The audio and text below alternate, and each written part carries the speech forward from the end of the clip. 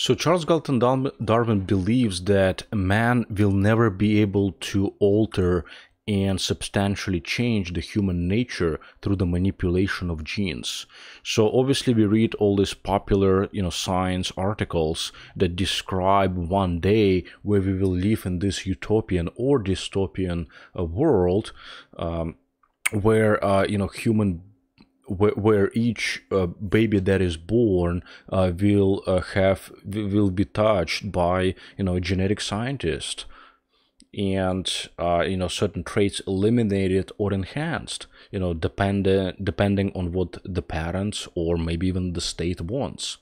So the author of The Next Million Years says that this is too far-fetched and that it will never happen, because human beings are so carefully balanced that if you want to change one trait, you have to change other traits and characteristics as well in a gene, in a genome, in order for these changes to be effective and for the changes to be permanent.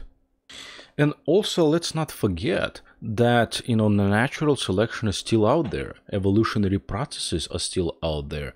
How will the natural selection react to these mutants, whether in the animal or human kingdoms? For example, we know that domesticated animals, for the most part, cannot survive in the wild.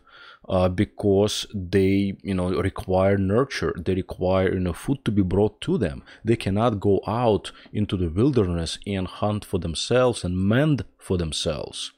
So the same with human beings. Who knows how the nature will react? There is another evolutionary process called degeneration.